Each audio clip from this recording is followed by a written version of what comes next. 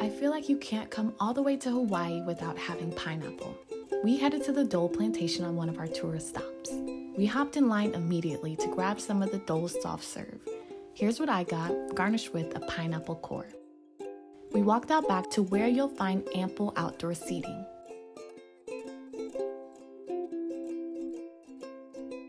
We also tried some of the pineapple glazed hand-roasted cashew nuts. Sweet and salty and really good. There's a train that can take you around and gardens all around the property, so make sure you walk around. Safe travels!